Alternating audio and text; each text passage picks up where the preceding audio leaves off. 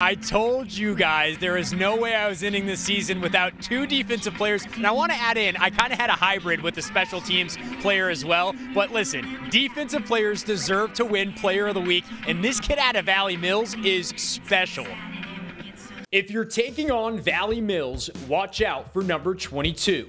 Just finding the ball, reading the keys, reading guards, watching where the flow of the ball was going. Trey Haynes is just a sophomore, but he's making a huge impact for the Eagles. In Week 9 against Itasca, he put up 15 tackles, 5 for a loss, 3 sacks, a forced fumble, and recovery. I feel like the defense dictates the game, like the flow, the control, however the ball moves. So without defense, I mean, you can't really set the offense up to score. Haynes is a grinder, putting in work in the gym and in front of the screen, watching plenty of film. That preparation can partially be attributed to his dad, David Haynes, the team's defensive coordinator and the guy letting him hear it on the sideline. I always think he can do better. I think the sky's the limit for him, and he has to understand I'm never going to stop pushing him. Having a dad on the sideline is like, it's like having a brother out there that's going to tell you whenever you're right or wrong. So I'd say he holds me accountable, but at the same time, he's teaching me right from wrong.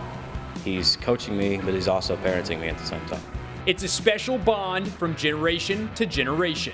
It's awesome. It's kind of deja vu. I went through the same thing with my dad. My dad was my high school coach, and I was a player, and now we're getting to do it again. Me being a dad and having a son playing, it's been great. David played at SMU, a school Trey is interested in, along with programs like Oregon and North Texas.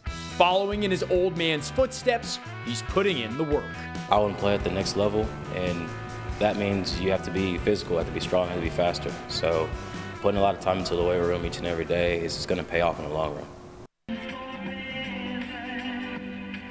How great are that highlight, the film that this kid has. He's just explosive. It's like he's in the backfield before the ball is even snapped. Huge things are coming for Trey Haynes, and I had a blast talking to him and his dad. Really cool bond that they have at Valley Mills, and I am so proud that we've got our second Defensive Player of the Week.